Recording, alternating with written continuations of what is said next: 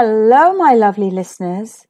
Let's listen to this beautiful story called No More Plastic, about a young girl who takes action against ocean pollution. Isley loved waking up to the sounds of waves lapping the shore and seagulls squawking over the beach. Swoosh, swoosh, swoosh, coo, coo, coo. But early one morning, Isley woke to different sounds.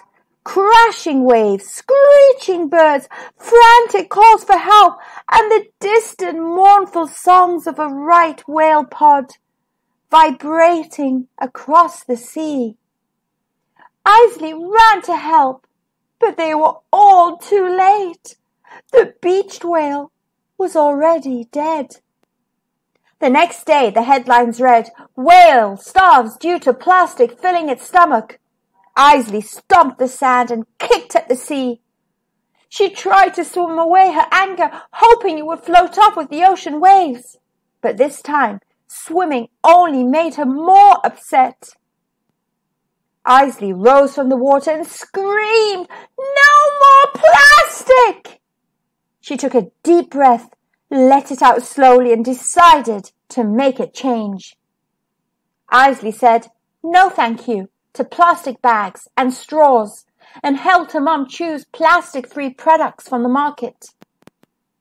She made a sign with her grandpa, "Keep our beach plastic-free," and taught her brother that ice cream tastes better in cones than in cups. Isley even wrote a letter to the mayor asking her to ban bottled water. Everyone agreed there was too much plastic until they all forgot about the whale and went back to their old ways.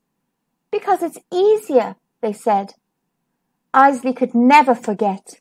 There were reminders all around her.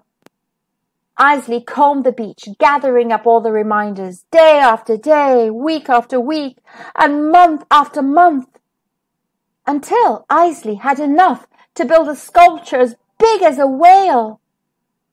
Isley's whale was so big it made everyone stop and think big thoughts. Her neighbors helped clean up the beaches. The grocery store banned plastic bags. Schools began zero waste lunch programs, and the town installed filling stations for water bottles.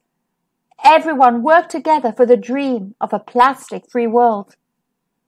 Now Isley loves to fall asleep to the sound of the waves lapping the shore, the call of the nighthawk gliding over the fields, and the playful songs of the right whales. Swoosh, swoosh, reep, reep, croop, croop, fish. Reduce your plastic and let's save our planet. Thank you.